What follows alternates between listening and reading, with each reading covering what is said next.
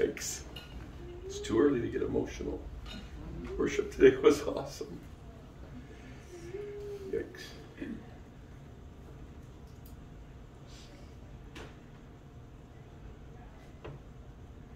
I'm going to continue my series in Ephesians. I've been looking at different selected scriptures for the last few months. I'm going to do the same this morning. We just live in such a world of confusion. I drove by the abortion clinic that I've protested at on 8 Mile Road. It's interesting because they've taken down all the signage on their building in just the last couple days, and they put up new awnings and fixed the building up. I guess it must be profitable to be an abortion center. They're spending a lot of money on their building. But what was most disturbing is somebody put a new sign on the front of the building, and it said, "Jesus is pro-choice." How crazy is that? At an abortion clinic. I have a friend of mine, Roy, who tries to engage some of the women going to that abortion clinic. He's there almost every time it's open. And, talking about there's options, there's adoption, there's actually a Compassion Pregnancy Aid Center right next door. It doesn't get as much business as the abortion center does. And God is not pro-choice.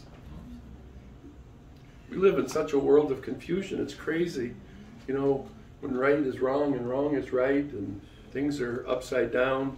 I've never seen it this bad. I mean, it's crazy. Our governor, last week, I mentioned this once already, I'll mention it again. There was $20 million in the state budget set aside for adoption services and alternates to abortion. And our governor has, according to our state law, has line item veto power over the state budget that's submitted to her. She only wants abortion services provided. She vetoed over $20 million that the state legislature put in the state budget for adoption and alternates to abortion. She took that money out. She didn't want it spent to help people make other choices that would be more godly and better choices and save lives. I mean, $20 million was allocated, and then with the stroke of a pen, not important. God help us. But on Tuesday, you have the option to vote. And if you don't vote, you don't have a voice. And don't complain if you don't vote. Amen. And you better know what you're voting for. It doesn't matter if they're a donkey or an elephant or whatever. You vote for righteousness. Because if you don't vote for the King of Kings and the Lord of Lords, I don't know what we're doing. And, if the church would just rise up and be the church, life could be so much different. Instead of this dastardly course of downward spiral, we could change it if the church actually stood up and became the church. It's so crazy. Just over here at the Sunoco station, just before midnight on Thursday, a guy was shot. And not only was he shot, he was now permanently paralyzed because he was shot several times over an argument at a convenience store, gas station, right around the corner. I mean, how much closer to home can you get? It's just sad what's going on.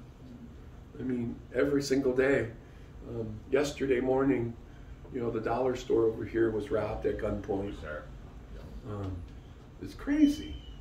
And, it's unbelievable how much we really do need Jesus. I mean, people just don't recognize how much this world just needs a Savior. I was reading something last night from John MacArthur. I like John MacArthur. He doesn't have everything down perfectly, but he has a lot of good theology.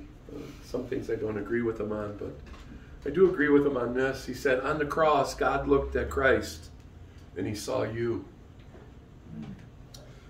Then he goes on to say, now he looks at you and sees Christ. That's really the way it should be for all of us. God should be able to look at each of us and see the fruit, the godly fruit in all of us. I pray that's so. We just need to step up and be the church in a greater way, in a bigger way. And I pray that God would do that. Anyway.